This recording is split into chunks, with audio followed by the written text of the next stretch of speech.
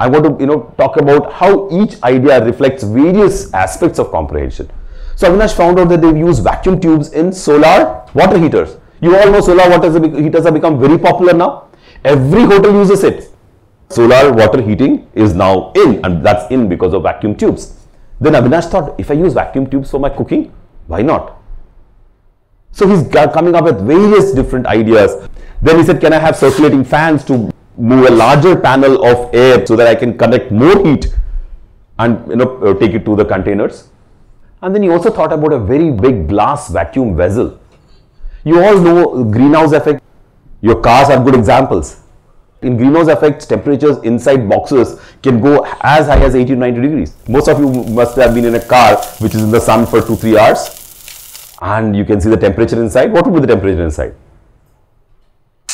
60 to 70 degrees sometimes. So, this is an idea which he came up. So then we said, wow, this has to be mounted on a window. It can be, horizontally mounted. It can just slide out of the window, right? You have an oven on the window and you slide it out like a box. Or you mount it like an air conditioner with a flange. So he made this quick and dirty mock-ups.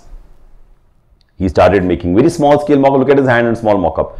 These are very, very important issues in conception. When you make these small mock-ups, it becomes very tangible to you how your product is going to work. And these are very valuable, and we make our students do these mock-ups very, very carefully, and we spend a whole 3 weeks on this. What was this creative part which Avinash did? He went and picked up 2 Bisleri bottles and he put them one into the other and he checked. This was our biggest breakthrough, where the temperature rose to 82 degrees within 15-20 minutes. We said, wow, this technology will work. It will surely be, very good. And then he did all the detailing for this. You see how it is going to be made, what type of shell it will be, what type of double wall, and then you do how it will go and fit in the window. And then he made a mock-up model. So you have this whole round shell and you have the wheel to adjust the air vent inside. Remember, I tell you, cars when they get hot, so if your food is cooked, you can turn the wheel. And do you think this is working? Do mock-ups work?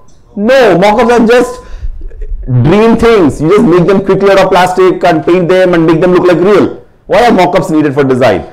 To go closer to the product, to understand its shape, form, aesthetics, perception and usability, right? Every car which is on the street would have gone through 7 or 8 clay mock-ups.